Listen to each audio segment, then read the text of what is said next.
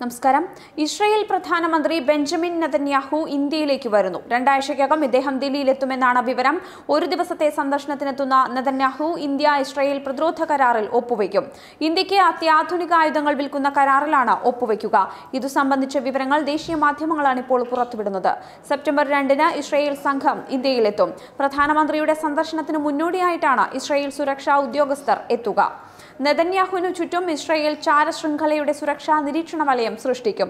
ഡൽഹിയിൽ വലിയ സുരക്ഷാ അവാക്സ് മിസൈൽ പ്രതിരോധ സംവിധാനം ഇന്ത്യക്ക് ഇസ്രായേൽ കൈമാറും. ഇതുമായി ബന്ധപ്പെട്ട കരാറിൽ നെതന്യാഹുവിന്റെ സന്ദർശനത്തിനിടെ അന്തിമ തീരുമാനവും ഉണ്ടാവും. നിരീക്ഷണ സംവിധാനമായ airborne warning and control system അഥവാ അവാക്സ് 2 എണ്ണമാണ് ഇസ്രായേൽ കൈമാറുക എന്നാണ് ലഭിക്കുന്ന വിവരങ്ങൾ. ദീർഘദൂര ദർബി മിസൈലുകൾ ഇസ്രായേലിൽ നിന്ന് വാങ്ങാൻ ഇന്ത്യ ആലോചിക്കുന്നുണ്ട്. ഇക്കാര്യത്തിൽ നെതന്യാഹുവിന്റെ സന്ദർശനത്തിനിടെ അന്തിമ തീരുമാനം ഉണ്ടാകും. ആകാശത്തു നിന്ന് ആകാശത്തേക്ക് തൊടുക്കാൻ കഴിയുന്നതാണ് ദർബി മിസൈൽ. യുദ്ധരംഗത്ത് കൂടുതൽ ഉപകാരപ്പെടുന്ന ഒരു മിസൈൽ കൂടിയാണ് ഇത്. 2 ആഴ്ചയ്ക്കകം ഇസ്രായേൽ പ്രധാനമന്ത്രി നെതന്യാഹു ഇന്ത്യയിലെത്തുമെന്ന് ഡൽഹിയിലെയും ടെൽ അവീവിലെയും ഉദ്യോഗസ്ഥരാണ് പ്രതികരിച്ചിരിക്കുന്നത്.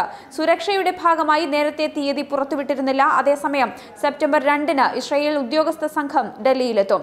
നെതന്യാഹുവിന്റെ സുരക്ഷ ഉറപ്പാക്കുക എന്ന ലക്ഷ്യത്തോടെയാണ് ഇസ്രായേലിലെ ഉന്നത ഉദ്യോഗസ്ഥ സംഘം ഡൽഹിയിൽ എത്തുന്നത്. ഇവർ നൽകുന്ന റിപ്പോർട്ട് അടിസ്ഥാനമാക്കിയാകും നെതന്യാഹുവിന്റെ സന്ദർശന തീയതി പ്രഖ്യാപിക്കുക. സെപ്റ്റംബർ 7-നോ 8-നോ ആകും നെതന്യാഹു ഡൽഹിയിലെത്തുക എന്നാണ് റിപ്പോർട്ടുകൾ. പ്രധാനമന്ത്രി നരേന്ദ്രമോദിയുമായി അദ്ദേഹം ചർച്ച നടത്തും. ഇസ്രായേലിൽ പൊതു തെരഞ്ഞെടുപ്പ് അടുത്തിരിക്കുകയാണ്. അതിനു മുന്നോടിയായി നെതന്യാഹു നടത്തുന്ന ഇന്ത്യ സന്ദർശനം അദ്ദേഹത്തിന്റെ പ്രതിച്ഛായ തന്നെ വർദ്ധിപ്പിക്കും.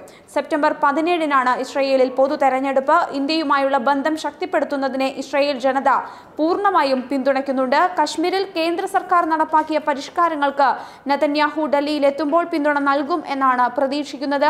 കശ്മീരിൽ വിഷയത്തിൽ ഇന്ത്യക്കും പാകിസ്ഥാനുമിടയിൽ മധ്യസ്ഥത വഹിക്കാൻ തയ്യാറാണെന്ന് നേരത്തെ അമേരിക്കൻ പ്രസിഡന്റ് ട്രംപ് അറിയിച്ചിരുന്നു. എന്നാൽ കശ്മീർ വിഷയത്തിൽ മൂന്നാം കക്ഷി ഇടപെടേണ്ടതില്ല എന്ന് പ്രധാനമന്ത്രി മോദി വ്യക്തമാക്കിയതോടുകൂടി ട്രംപ് പിന്മാറുകയാണ് ഉണ്ടായത്.